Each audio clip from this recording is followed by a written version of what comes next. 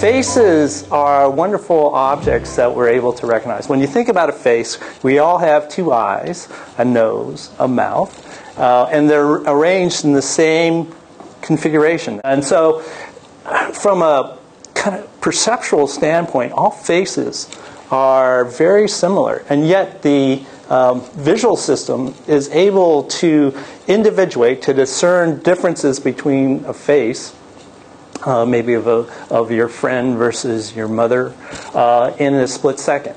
So whatever's going on, we know that the face recognition system is highly tuned to individuating faces. And so it must be sensitive to subtle shapes in our facial features, or maybe the spatial distances, or maybe the texture. And we know from the very beginning, from birth, neonates come out of the womb attending to faces, that they've done work with infants 30 minutes old, and they'll show a geometric shape that looks either like a face or a scrambled face, and the infant will attend to the face-like configuration over a scrambled configuration. And then by 2 days, it's able to individuate the face of his or her mom over the face of a stranger. So somehow we're biologically hardwired to look at and attend to faces over other objects. And it makes complete sense from an evolutionary standpoint.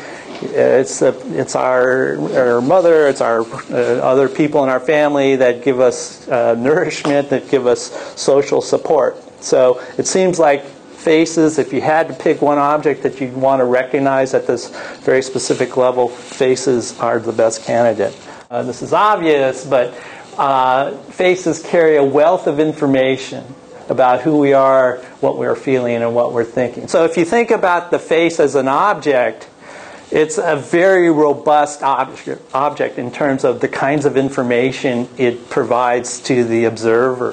So just looking at a face in a split second, we will know the identity of the face, we will know the expression of the face, and we also can interpret eye gaze and have a sense of what that person is thinking or feeling. So these are all things that we get from a face in a split second. So we don't have to go to school to learn how to read faces. This just seems like something that we acquire quite naturally and very quickly and very early on in our development. So because of this, because we have this exquisite ability to perceive and distinguish different sources of information in a face, it's been claimed that most of us are face experts. That is, if you think about other kinds of expertise that people might have, maybe for birds. Actually, in our lab, we study bird experts. It's that same sort of highly tuned perceptual ability that most of us bring to bear when looking at faces. Where it's been shown that most of us are face experts, and this is where I became interested in the autism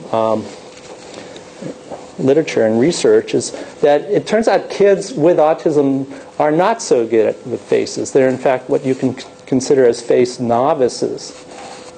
That is, there's been now lots of work showing that kids on the spectrum spend significantly less time looking at faces, and also most in the eyes. I think that this is there's lots of really solid research showing that kids on the spectrum have what's called eye avoidance. Not only do individuals on the spectrum attend less to faces, they have some deficits in recognizing facial identity. So just as I said, that we get different kinds of information from a face. One of the really critical aspects of faces is they tell us who we are and who other people are. So it's by our face that we glean and access people's identity. And obviously that's critical for social interactions. You have to be able to identify the person you're interacting with. If you don't remember who they are, or you can't make that connection to their identity, there's going to be some severe social deficits. We've all heard of people who are considered face blind as prosopagnosia, that through brain damage they're not able to recognize faces. Well, these individuals, I mean, one of the besides not being able to recognize faces, they struggle with their social interactions as well. Okay, so individuals with autism have problems recognizing faces, the identity of faces. Not surprisingly, they have difficulty interpreting facial expressions. Okay, so not only knowing to whom the face belongs, but also knowing what emotional state that person is. That is, we sort of kind of carry or convey our feelings through our facial expressions, or at least the feelings, the emotions we'd like to present others. So being able to interpret somebody's facial expression is really, really important. And the facial expressions are really kind of interesting from a perceptual standpoint because it's very dynamic information.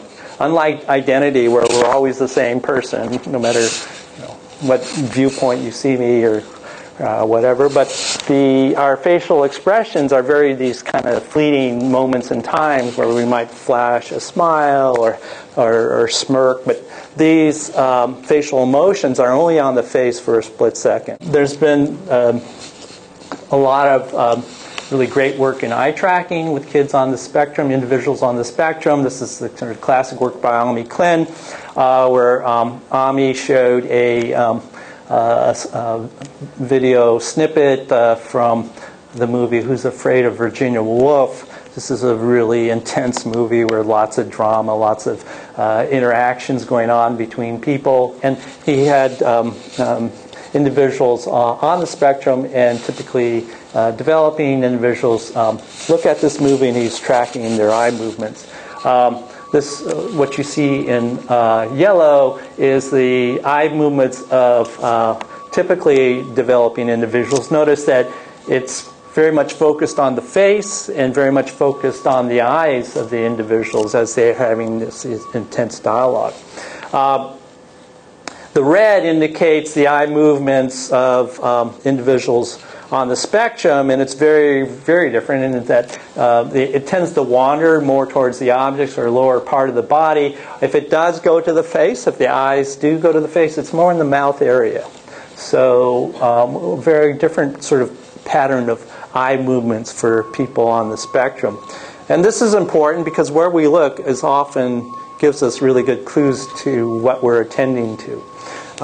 So that from this we can infer that individuals on the spectrum are not really attending to the face and not really attending to the eyes. And the eyes, we said the face is important as a carrier of emotional information, but also in the face, it's the eyes that really tell us a lot about what somebody's feeling or where somebody's looking. So the eyes are really an important source of information in the face. I've just highlighted this is the percentage of time people spend looking at different areas of the face. The key result here is the normal controls are spending 65% of their time looking at the eyes, where the autism group's only spending 25% of their time looking at the eyes, where the autism group is spending about 41% of the time looking at the mouth, where the normal control is only 21%. So again, you see this kind of bias. There's been a lot of work now in brain imaging. The early work, the seminal work was done by Bob Schultz. So here's the brain, and then you can take like a horizontal slice of the brain and look at different brain activations in different areas. So this is the control group, and then this orangish area here you can is the fusiform face area, and you can see by the red blotches that indicates increased activity, so that the control group shows the normal face response. people on the spectrum, when they look at faces, so this again highlights the fusiform area, it doesn't show the typical face response when looking at faces. In fact, the area more what's called lateral or to the side of that face area seems to be active. It's been speculated that this area is more related to object processing. If individuals with autism have difficulty recognizing faces, what exactly is going wrong, or what's being compromised from a cognitive standpoint? What are the mechanisms that are being affected? Because you want to know that if you have any hopes of developing effective interventions. So that's what we sort of set out to do with this is a study with the Yale Child Study Center, where we put together what we call the Let's Face It test battery. So a lot of these measures came out of our labs or the labs of my colleagues, because we have actually, from a cognitive standpoint, we have a pretty good handle on how people recognize faces, how sort of the normative face recognition system works from a cognitive standpoint. We know sort of the underlying mental operations involved in recognizing faces. So from that, we could develop a reasonable battery. So we put together a bunch of these tests, and we had found different places where individuals on the spectrum struggle, and this with this particular cohort was with younger kids, let's say 8 to like 16, so it was young adults and children. This is called the matchmaker identity test. So basically what happens is you're given a study face here, so you're asked to look at that face, and then you simply have to figure out which face matches the study face of the 3 probe faces, okay? And so, this is a kind of recognition that we do all the time in recognizing faces. That is, it's really important for us to be able to recognize the same person across changes in expression. So here we have a person smiling, and then different people with different emotions. Well, this is the same person, except with a different facial expression, right? So what we have to be able to do is recognize the same person despite changes in their emotional state. Similarly, we have to be able to recognize people despite changes in viewpoint. So here's the steady face, and you have to pick the face that goes with this particular face despite changes in perspective. And I think it's this one here. It's not the easiest test, actually. We said that you have to recognize the same person across changes in expression. Kind of the flip side of that is you have to recognize expressions across people, different people as well. So that here's a surprised face. There's a studied face, and then you have to pick the face that matches it in the same emotion. And I believe it's the boy in the middle. So that is the same sort of idea that, being able to recognize that this person is happy and that person and this person's happy is a really important skill that we have. And our results indicate that this is where kids have difficulty. We say that they have difficulty creating what we call abstract face memory. So that is being able to generate a very sort of what we call robust representation, robust memory in terms of identity. So here's, we'll say this person's Sean, but you have to be able to recognize Sean when Sean's angry, when Sean's scared, when Sean's happy. So our results suggest that this is the kind of thing that kids on the spectrum struggle with. And if you talk to parents and teachers and EAs about the kinds of deficits their kids might have, it seems like it's these sorts of things. That is, if a child makes a friend on the playground one day, he or she goes to school the next day and has problems remembering who that person is, because maybe that person changed their clothes or has a little slightly different hairstyle. This is actually not sort of a straightforward process. Similarly, we say that you have to have an abstract representation of emotion or of expression. That is, here's Julie happy, Meg happy, or Billy happy. We have to know in some ways that this is examples of the happy emotional state. These are the sorts of things that kids on the spectrum struggle with. And it probably might not be so surprising to you, because if we had to characterize the person, kind of the learning style of somebody on the spectrum, is that they're hyper-specific learners, right? And that they learn specific instances of a concept.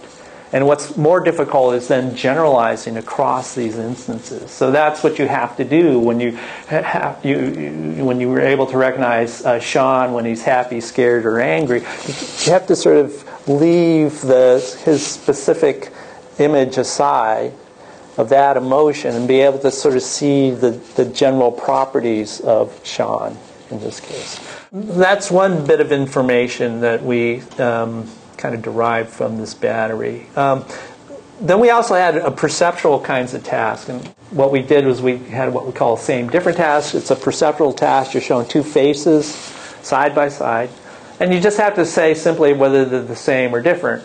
Now, what we did is we either changed the size of the eyes, the distance between the eyes, the size of the mouth, or the distance between the nose and the mouth. These faces are identical except for the size of the mouth. This version of the face has a little bit bigger mouth than that version of the face. So that's an example of a different response. So you would say different on that particular trial. Here's one where we change the distance between the eyes. So these eyes are a little bit closer together than these eyes. So you can see what we're doing with this measure. We're kind of probing the child's strategy when they look at a face, or trying to get at what they're attending to, what aspect of the face they're attending to. So this would be a different response as well. Now, of course, we had catch trials or catch items when sometimes the faces were identical. The white bars are typically developing kids that are matched for age and IQ. Gray bars are the kids on the spectrum. And this is percent correct. So the higher the bar, the better they did. So these are, on the left, configural eyes and featural eyes. So configural eyes when we change the distance between the eyes, featural eyes when we change the size.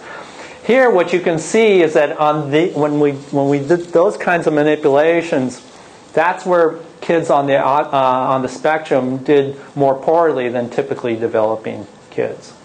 But notice, if we change the size of the mouth or the distance between the nose and the mouth, kids on the spectrum did just as well as typically developing kids. So again, this tells us, again, kind of this sort of building an argument that kids on the spectrum might have this eye deficit. But not a mouth deficit. So it's probably not completely accurate to say kids on the spectrum have a face deficit. It's probably more accurate to say they have kind of eye processing deficit. Now you might say, well, is this something that's kind of a general perceptual deficit, maybe just a general bias, or something? Maybe they have problems, attending to two things or what have you. And so we did a version of this task with houses. So here we had a house, we had these two small windows and a big window, and so we could sort of manipulate the size of and the distances between those elements. So here the big window is this big window is a little bit bigger in the house on the right than the one on the left. We have a version so we have these two small windows, and we can change the distances between them. And so all the manipulations we did with faces, we can repeat with houses. to see whether or not, is something perceptual going on. In fact, something perceptual was going on. Now, it's the same kind of task, but now you change the stimuli to houses. Kids on the spectrum are actually outperforming the age and IQ matched control. So that, this is good evidence that kids on the spectrum have this sort of very kind of perceptual attention to detail. So this is really good. We're always looking for evidence to support more of a difference model in autism than a deficit model. I just can't say enough about taking this approach, because it really does change your perspective of autism when you start thinking about just differences in cognition. One of the really interesting challenges I think all universities now are facing is this new cohort of students who are now coming to the university who are on the spectrum, and how our university is going to respond. I think that the difference model is a really good approach. So there are perceptual strengths as well as weakness in autism. Here's another great example. This is what's called the embedded figures task. So when you're given an object here, and you have to find this kind of shape or this object in this very complex geometric array. And it turns out that individuals with autism, again, do pretty well on this, either as well or better than typically developing people. So that's where it was embedded. This kind of skill is really important for people who work at airport screening, TSA folks. People on the spectrum are as good as typically developing individuals.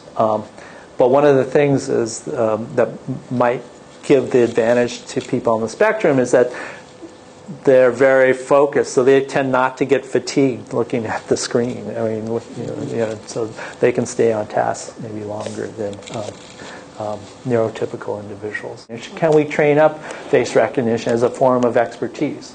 Because in our lab, again, we've done quite a bit of this.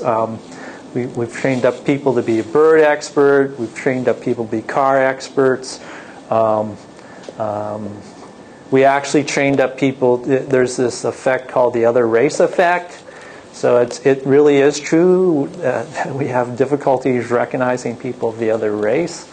So we have a training protocol that helps you recognize people from the other race, I shouldn't say, it's not necessarily the other race, it's the race that you have less experience with.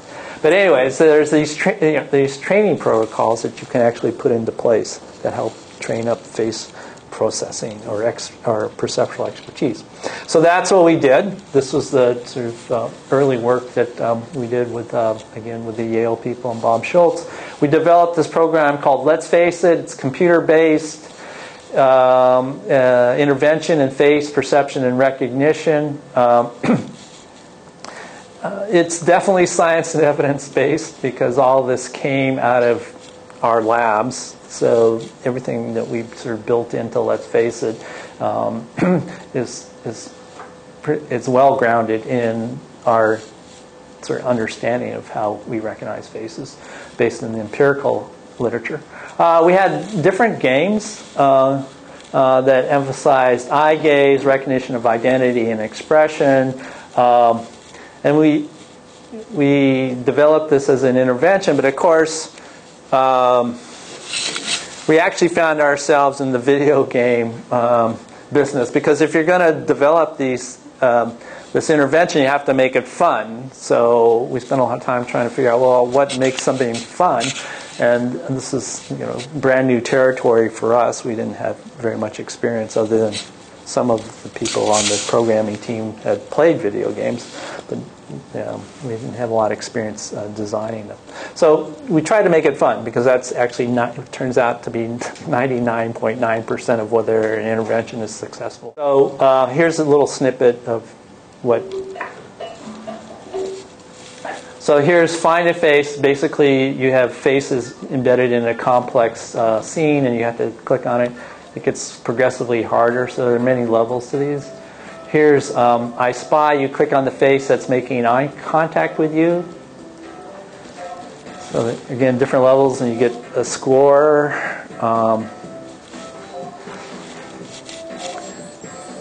Here's a kind of a memory game. You have to match. These are identical faces, but you can imagine the same person with changes in perspective.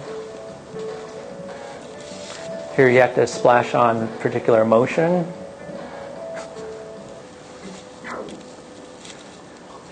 This is zap it. You have to get 3 in a row, and then the tokens disappear.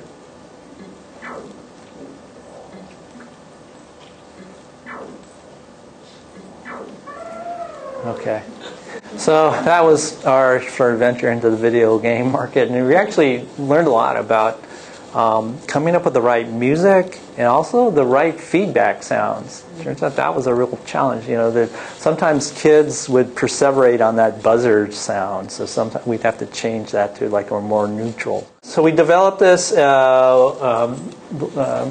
did a randomized clinical trial. Again. With the Yale Child Study Center, where they have access to large populations of kids on the spectrum. So we gave this battery before the intervention, and then we had 42 children download Let's Face It and played it for 20 hours.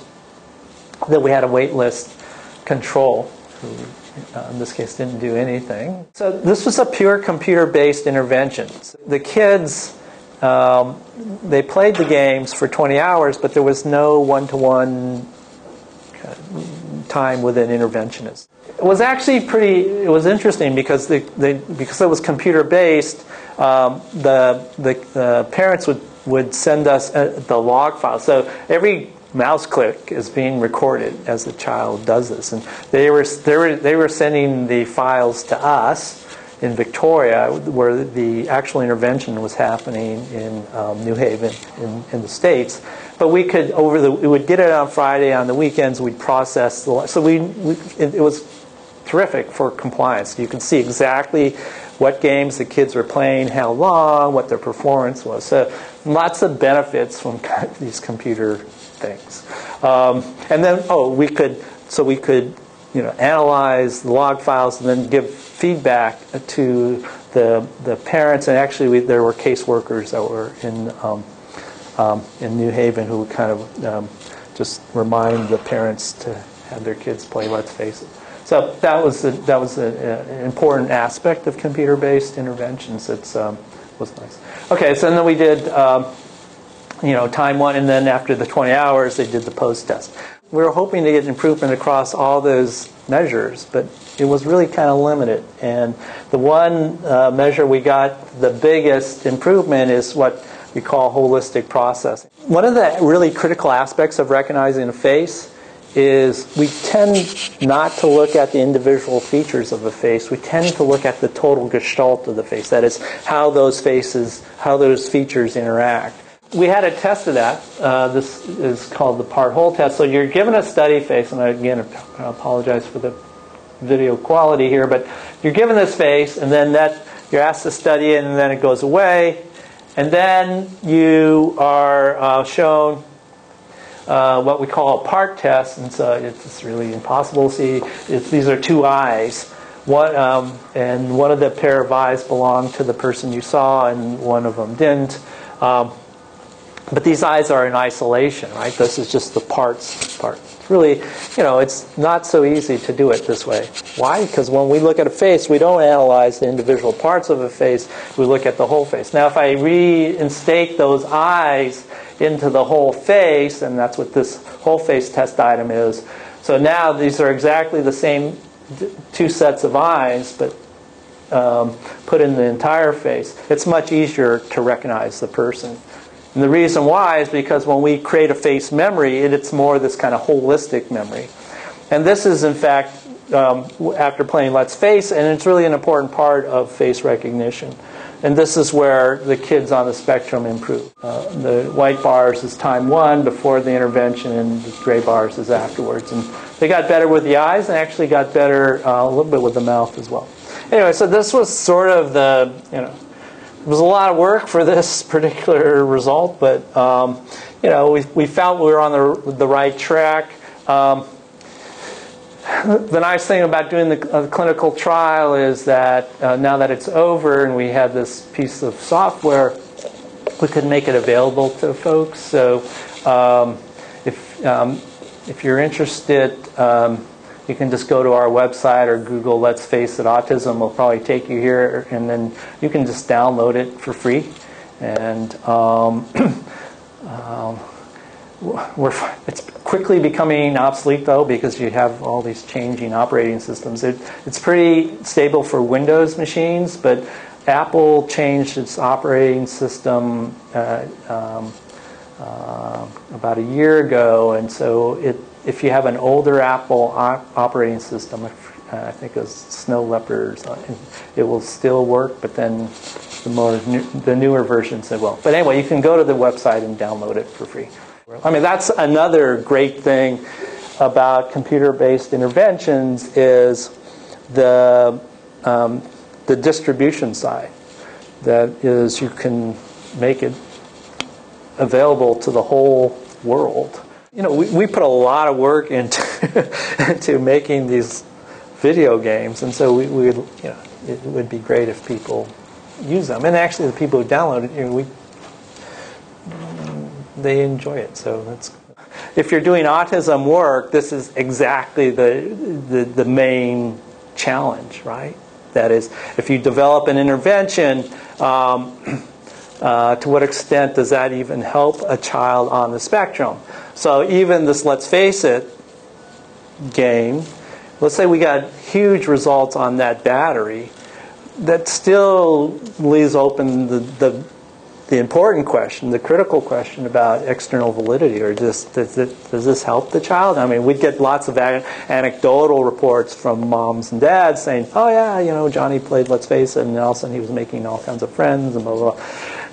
And quite honestly, back then, we didn't, you would say, well, why didn't you build in some social measures? And we should have, but we didn't. That would have been the good thing to do.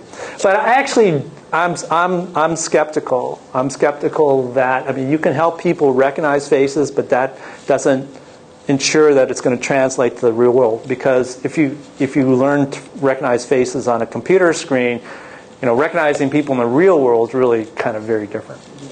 Okay, but we call this the small screen to big world problem of transfer and generalization. So it really kind of made us think about, what sort of interventions might we want to develop. And so we said, well, what we want to do is engage the kids more directly. And so what I want to do is at least kind of show you some of the work we're doing now. One of the things we know about people on the spectrum is they not only have difficulty recognizing expressions, they're also what we call affectively flat. They have difficulty producing expressions, or the kind of facial expressions they produce are ambiguous or what's called disorganized, and often not appropriate to the social context. And also, there's evidence to show that people on the spectrum can mimic other people's expressions. So if you have a model in front of you, you can do what that person is doing. But they have difficulty posing an expression in the absence of a physical model or perceptual model. So posing is kind of an interesting task. When somebody tells you to smile for the camera, what you have to do is you have some representation of what a smile should be, and then that's what drives your motor production of that expression. So you have to have some sort of memory or again, representation of that. And we actually use this a lot. This is kind of the more conscious aspect of social interactions that we use these conscious facial emotions to regulate our interactions all the time. If you go for a job interview or if you're at a party, you know, and there's different sort of sayings we hear in our culture, like putting on a face or saving face. These are all kind of appeals to how we consciously control our facial expressions. I'll play this clip because this is a good example of how we do this. Okay, so here's Sheldon receiving a smiling lesson. Fine. What do you want me to do? Smile.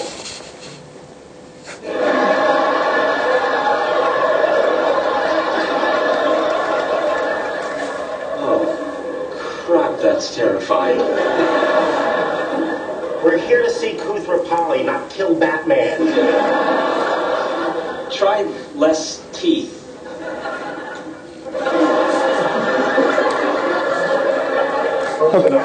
Okay, so that's kind of an example of Sheldon getting a smiling, let's see, smiling instructions.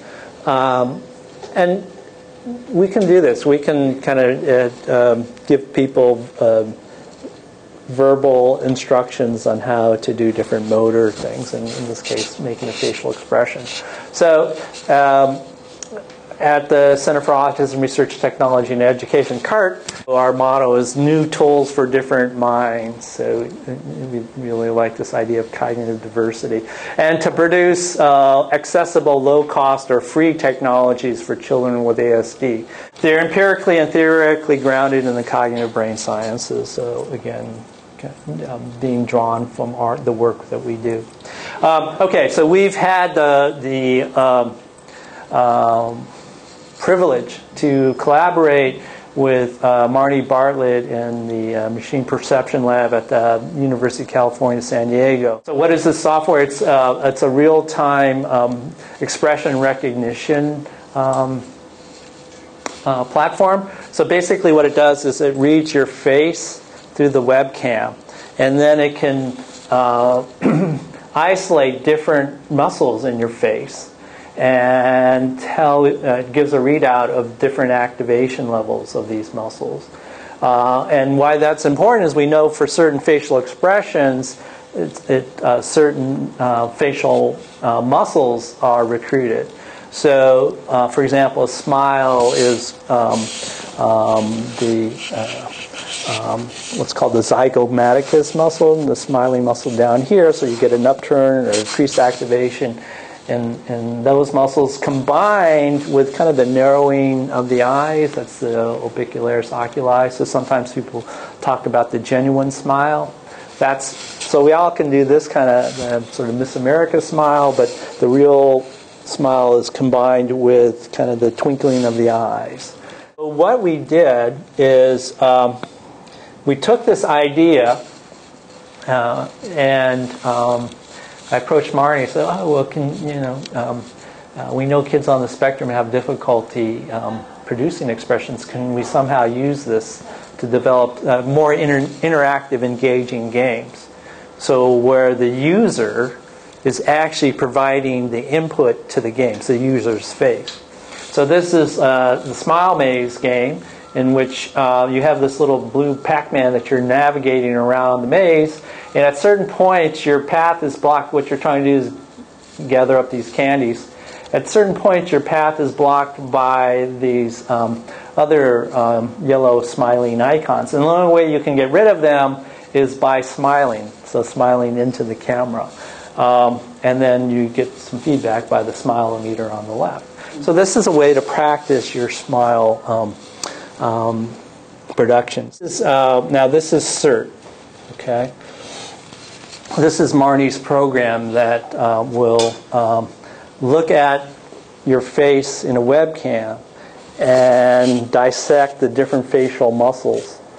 And so we'll look for the nose crinkle or the eye widening or the brow lowering or the lip corner pull, and sort of give us a readout of the activity of those different facial muscles. I mean, the nice thing about this program is that you don't have to have like super duper, video setups. let's look at,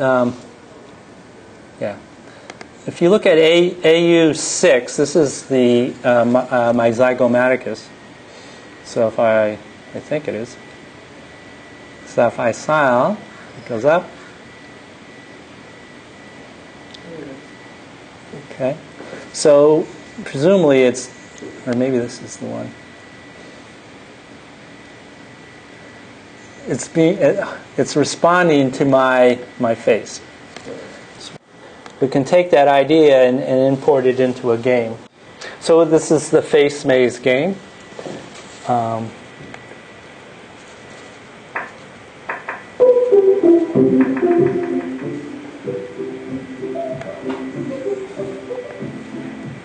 Cancel.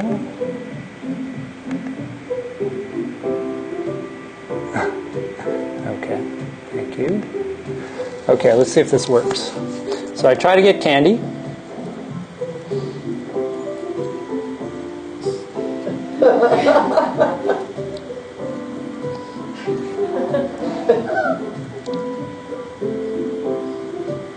Okay, now smiling is usually pretty easy. It's harder is anger. So now it's going to look for my corrugator, my referral and browser.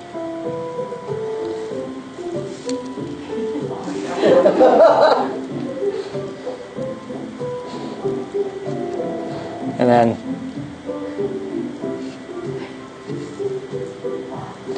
okay, and usually, we don't practice being angry unless you're a first grade teacher or something. But so and this was trained up on. I think Marnie had like hundreds of people come into lab and kind of train up this. And then the next level is, you can see. I'll just do a couple. You can do surprised and.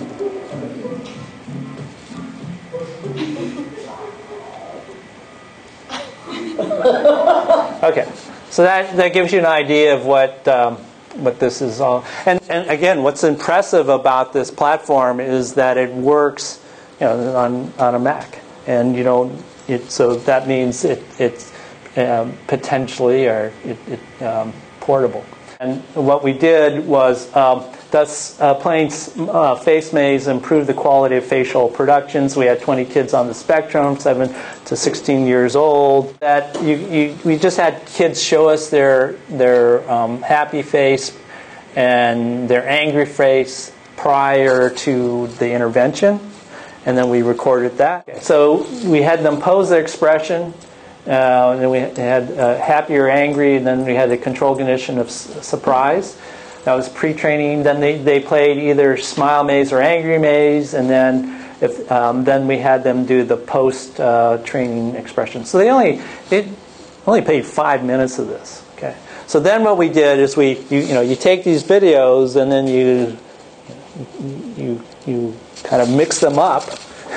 And you show them to naive raters, and the naive raters are looking at these videos and rating the quality of and what they're doing. You'll see in a moment. They have to rate the quality of in terms of all the expressions. So even though they're posing happy, they're saying how much of this is happy, how much of this is surprised, how much of this is disgust, so forth and so on. And we think that's important because what you'll see, so the darker, the lighter bars are before the intervention. So remember, the raters have no idea whether this was a pre or post video. The happy was rated higher in quality, okay? And that, because obviously they were doing happy, so that's going to be the highest rated expression. But we also found that there was even a slight increase in surprise. So that post-production, post-intervention production had a little bit more surprise in it, according to these naive raters. And that's not so surprising because when we make a happy expression, there's a bit of surprise in it. And here's after angry. What you see here is, the angry is rated better. And we see, oops, you can't see, decreases, I think, in, forget what this was, surprise and some other expressions, but kind of increase in disgust. So again, anger and disgust are somewhat related in terms of their facial expressions. And we're actually doing some more clinical trials with gracious funding from Autism Speaks to sort of to look at this, to do this on a kind of larger scale. The other kind of area of research that we're getting involved in is looking at friendships patterns in kids with ASD. We're interested in this because this, again, seems to be a fairly essential aspect of the social world of a child on the spectrum. And Connie Kasari's done some really great work kind of looking at friendship patterns and loneliness in autism. And friendship is defined as the intimate relationship providing companionship, mutual support, and affection. So that's just a working definition of friendship. Loneliness is the undesirable feeling associated with negative affect, heavy dependent on peer influences. So there's a distinction between loneliness and just simply being alone. Social cognitive loneliness gives rise to feelings of exclusion, meaningless, marginality, and boredom. A lot of Connie's work has shown that kids on the spectrum report being lonelier and having fewer friendships than their TD counterparts. So loneliness is really a self-reflection. So I think there was some controversy whether kids on the spectrum could have feelings of loneliness if they don't have, a sense of self. But there's a real sort of genuine feeling of being kind of lonely and not in a social group amongst children on the spectrum. I throw this up there only because I think this is a really neat way to quantify friendships and relationships in a social environment. So, and it's kind of hopefully related to this app I'm going to show you. So what you can do, you can go into a classroom and you can ask people, okay, who are your friends? Who do you hang out with? And they'll list people.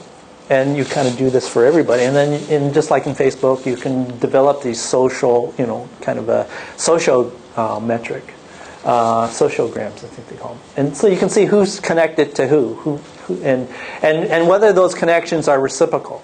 You can generate these networks, and it's an interesting way to sort of see how that might work.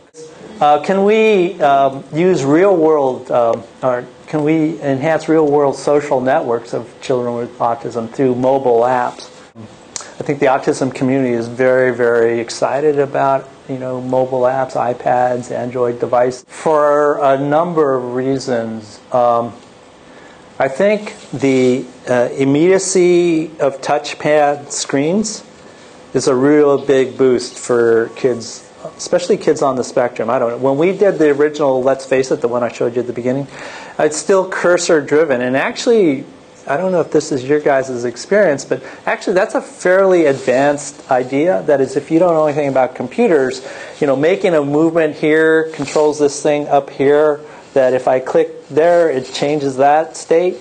That's a very, when you think about sort of notions of what psychologists call contiguity, that is the causal connection between things, it's a fairly abstract idea.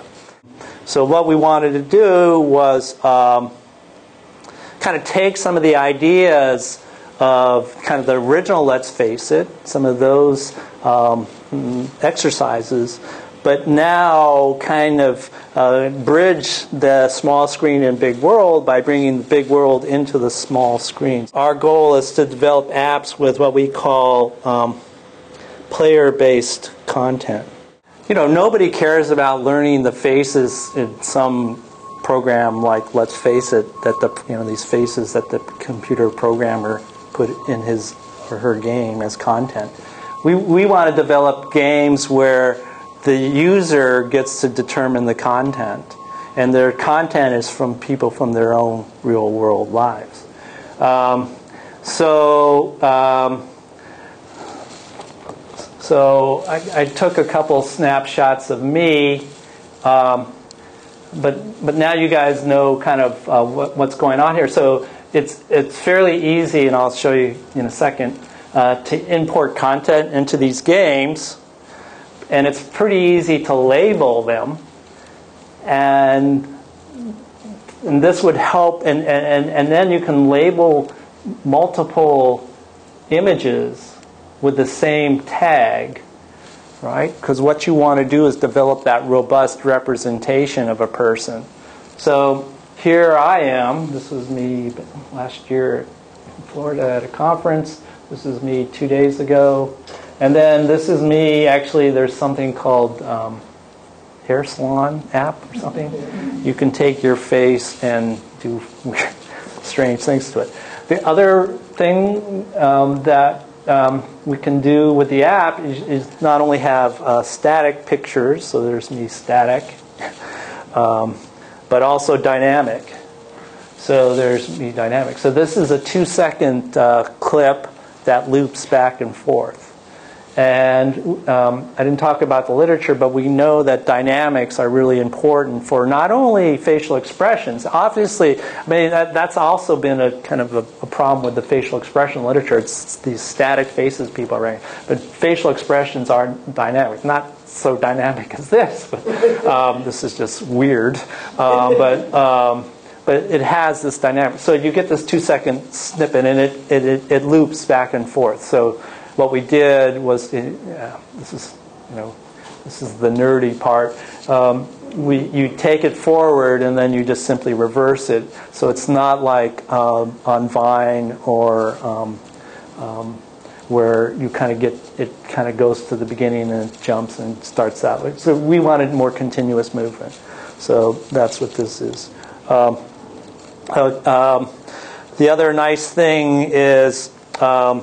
You can take, we have a camera that works on this, and that you can, basically I just held it up to my laptop screen. This is Emma Watson off a YouTube video. So, I mean, the quality doesn't have to be great, and that's actually an important aspect of face recognition, is that we're able to recognize people under like low lighting, very impoverished visual environment. So, but there's something, what I really like about this is that we get a lot of information about who somebody is by their movements. So it's all those kind of distinctive tics and the way we carry our head that tells us that who we are, and actually as observers we pick up on that. I mean, I'm sure you all, you see this in families, right? Everybody has a certain way, and these things are non-accidental, and they're actually really good cues to identity. Okay, so here I am on different images. I can, not take cartoon characters. I can take, it's not just faces. I can do objects, you just take a lot of these images from your camera roll. So before the talk, I took a picture of Pat. Okay, so there's Pat. Swell. Okay, that's a nice picture, Pat. I'll say click. Yeah, I want to keep. So now you're in the UBC demo album, and we put a lot of work and time into it because it's easy to take pictures, as we all. It's really hard to label and categorize them. And here, it's pretty easy to label these things. So there's Pat. Okay. Now, so one of the things I can do, because we know we get lots of information from a face. Not only do we get their identity, but we get the emotion of a face. So I'll put you in the, and so now, if this works, this is all still beta, I'll put you in the demo album. Pat, let's see if you're there. Oops. Yeah, there you are. Okay, there's Pat again, but instead of Pat, Pat. but I can label her as happy, right? So if I had an album called Expressions, it would work. Okay, so let's go back to the UBC demo. Oh, but now that's a bug. It should be, you could be Pat in one album and happy in another. Yeah. Oh, that's good to know. You'll be called Happy for this demo. Okay. Is that all right? Okay. So there you are, Happy. So we actually are learning, we very much are a fan of errorless learning. So you get a face and you have to click on it, because we also know actually making the motor movement and saying, oh, okay, reinforces the concept. We used to have a version where you just kind of got a preview, but no, you have to make a motor act. So there I am. That's not Happy, it's Jim. So I do that. There's Happy again. And then there's Happy again. So we haven't built in smart learning yet. There's all kinds of what's called optimized learning algorithms and you guys probably know more about it than I do. But we're kind of, once we get the bugs out, we're going to start concentrating. So there's Mug, okay, and then there's Happy again. What happens if you hit the wrong one? Oh, okay, so that's Mug. You just get a red thing. We actually haven't put music in. We haven't put feedback. There's lots of, we haven't put the bells and whistles on this yet. But again, you get some motion information, and it just kind of works your way up. And if you hit certain criteria, then you get you add a new face to it, or a new person. So you can see that it's this. Again, trying to get at this idea of creating a fairly robust representation of not only a person's identity, because if you saw enough examples of me, eventually you'd start learning me, and you'd learn. That's why we have names, because we have a specific proper name that is linked to that particular representation, and then. One of the things that we're also building in is some metrics, so that it tells us, how we're doing in terms of how correct we are. Let's see if this part works. This is all new stuff. There are so in parentheses are the number of kind of examples of each one. There's 3 examples of me. So. You can see here, when I was the funny face, it was 100%. When it was the motion, I was 100%. But when I was this, I was only 87%. So you can sort of track. Well, you can't. You can track performance. And the other thing we're building in is reaction time as well.